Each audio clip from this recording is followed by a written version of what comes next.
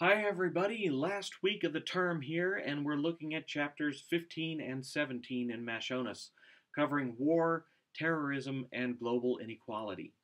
Let's start off with war. Wars happen all over the world. What are the causes? Wars happen for a number of reasons, and Macionis discusses several. In a nutshell, though, all wars can be traced back to one of these three reasons. First, money, economic inequality. We want what you have, so we'll take it by force. For example, Saddam Hussein's Iraqi troops invaded Kuwait in 1990 to get at Kuwait's oil. Another example, the Kivu conflict, a dispute between the military of the Democratic Republic of the Congo and the Democratic Forces of the Liberation of Rwanda over who owns the rights to mine gold and other precious minerals, which is also an example of the second cause of war, land. Either because of economics, resources on the land, or because of historical disputes over borders, we're supposed to live on that land, so we're going to take it back by force. For example, the Kashmir region disputed by Pakistan and India, and China to some degree. Each country believes that this area belongs to them, a dispute that goes back centuries. And then the third reason, religion or cultural beliefs, a belief by one group that their road to enlightenment, the afterlife, harmony, or just a way of life, is best at the exclusion of others. Your beliefs are wrong, immoral, dumb, etc. Convert to our beliefs or we'll kill you.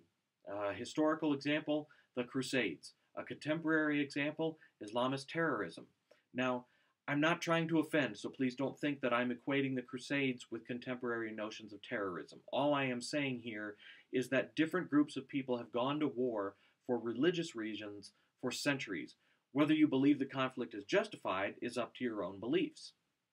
Wars can happen for any combination of these two.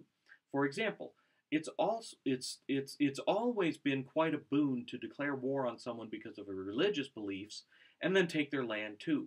The centuries-old dispute over Palestinian and Israeli lands is a perfect example. How does global inequality fit into all this? Chapter 15 in Macionis talks at length about the inequalities among nations around the world in terms of financial resources, natural resources, food, healthcare, protection from disease, and so on. If you want a valuable lens through which to view these situations, go back to Marx's conflict theory.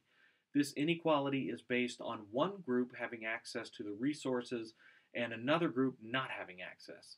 It's just that the struggle between these two groups has grown into violent conflict and, at times, full-scale war. From a conflict perspective, you might say that in the U.S. we are lucky. We recognize that there are those who have and those who don't have resources, money, jobs, places to live, social well-being, etc. But we have systems, though certainly not perfect, for addressing those differences. Government offices, nonprofit organizations, job training centers, and even the courts. Other countries do not have such institutions available, and so the conflict between the haves and have-nots quickly boils over into violence. Why is terrorism so hard to understand? Shifting gears here.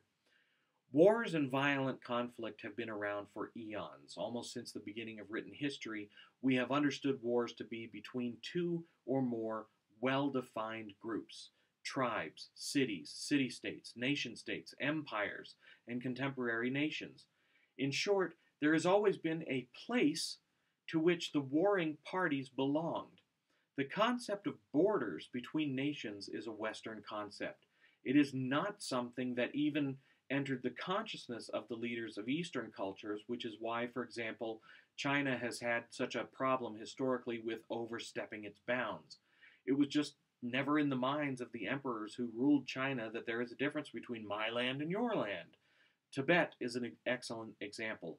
Those who live there want to be their own separate country.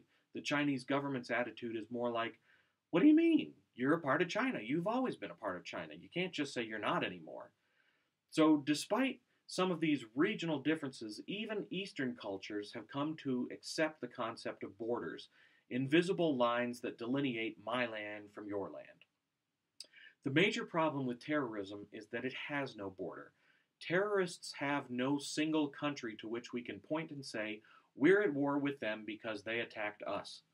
The US went to war in Afghanistan because that's where Al Qaeda had been hiding out. But just a few years earlier, Al Qaeda had been calling the Sudan their home.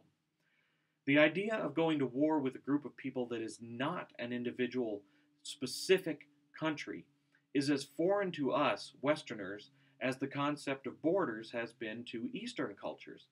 It just hasn't entered our consciousness that we could be at war with something other than a nation, which is why we've done the next best thing we could think of, go to war within a country, but not actually with that country, like Afghanistan. And that's a tough war to define. There is no country that is part of the United Nations that we can negotiate with. There is no defined president, king, prime minister, foreign minister, diplomat, or any of these other Western concepts of national leadership that we can go to for negotiations. Further, because membership in a terrorist organization does not require citizenship in a country, anybody can become a member. So the membership, their population, if you will, can grow without anyone really knowing who or how many people consider themselves members. Terrorism is war without any of the standard definitions that have been institutionalized in us for centuries. That's why it's so hard to fight, and that's why it's probably going to be so hard to ever win. Even if we were to take over the whole country of Afghanistan, put in our own leadership, create a new police force, and so on, Al Qaeda would just spring up in some other area with new leadership and a renewed membership. That's why many commentators have said that the idea of a war on terrorism is a myth, a war that cannot be won.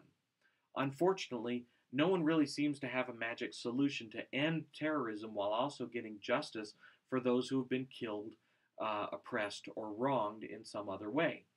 So think about issues like these when you read through these last two chapters for the course, chapters 15 and 17. We've got a great final discussion, so I'll see you online, and beyond that, have a fantastic break. It's been great having you all in this course.